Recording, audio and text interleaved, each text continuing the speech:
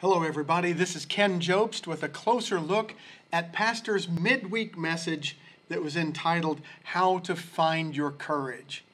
This is a message that's part of Pastor Cosby's series, How to Win When You Don't Fit In. And it's a series of lessons based on the movie The Wizard of Oz. Our scripture lesson for this particular episode comes from the book of Joshua, Joshua chapter 1, verse 6. In Joshua chapter 1, the leadership reins are being handed over from Moses to his younger protege, Joshua.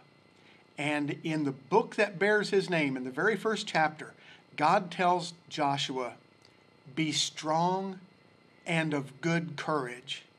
That's Joshua chapter 1, verse 6. Be strong and of good courage. Now, to be of courage means to be resolute. It means to stand firm. And you know, there's like three different types of courage, three different contexts in which we can find courage. The first of these is the courage of competition.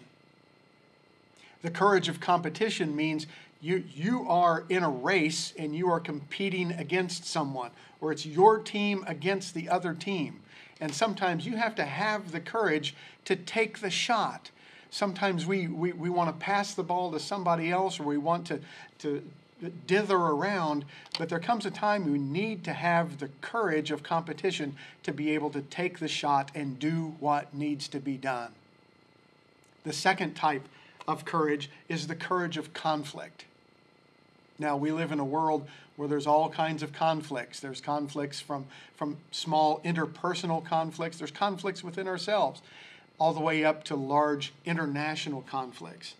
But we need to have courage in the midst of conflict in order to be able to stand resolutely and to proclaim where we are on particular issues.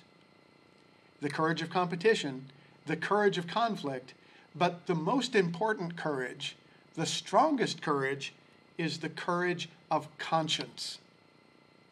And the courage of conscience means to be able to have the ability to stand up regardless of the circumstances and regardless of the consequences, to be able to stand for what is right. Now, very quickly, how do you find your courage? How do you find courage? First of all, you need a vision that believes it. You need to have, everything begins with vision. What are you aiming at? What are you trying to achieve? So a vision that believes in your courage. And secondly, a mission that builds your courage. Every day, every one of us needs to be building our courage. Do some things, we need to exercise our courage muscle, and we'll find that God is right there with us as we stand up for what is right.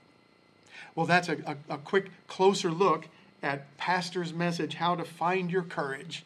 Hope you have a great day. Have a wonderful time. Prayers are with you. Take care. This is Ken Jobst with a closer look.